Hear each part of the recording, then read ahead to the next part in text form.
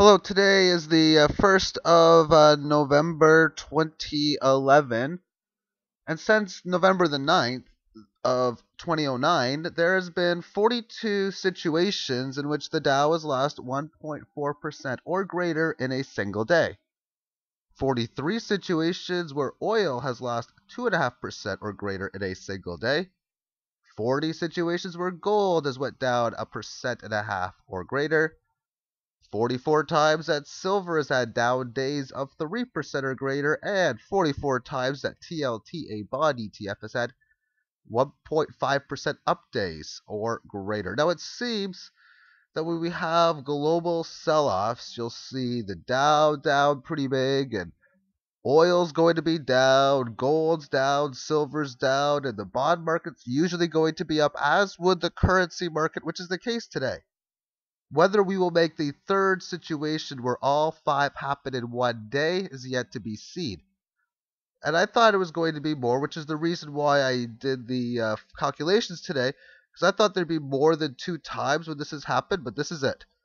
Since November 9th, 2009, there's only been two situations where all five occurred in the same day. These are the days.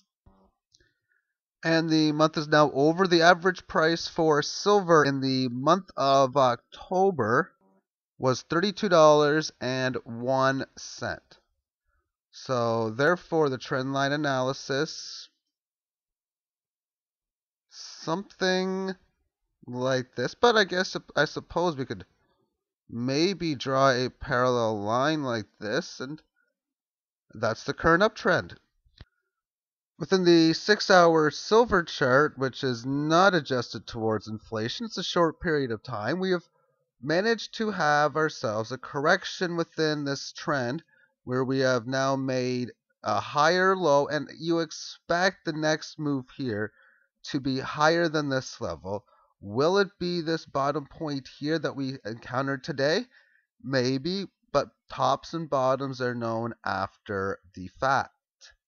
But we have had ourselves a correctionary phase. If the market continues to rally high, then we know that 32 in low change is the previous higher low. And the next time we retrace, we retrace, and to make it a bullish factor, you're going to need to find a higher low. But for now, we're in this current short-term downtrend within the entire run of an uptrend because of the fact I can connect these lows together and it's still intact.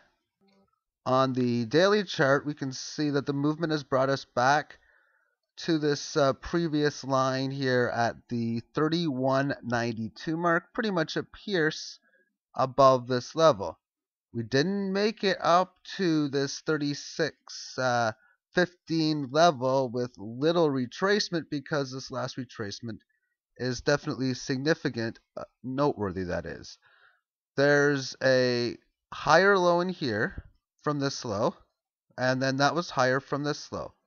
So on the daily chart, what's important to make that higher low is that it would be the third consecutive higher low, and we'll just have to wait and see what happens. But what I think is important to note is if you make a higher low and you start to struggle and you come back down to it with a lower high, then the odds would state that you're going to make a new low. But once again, wait until you get to that area before something like that will come into play. Right now, the market is down 2.84%.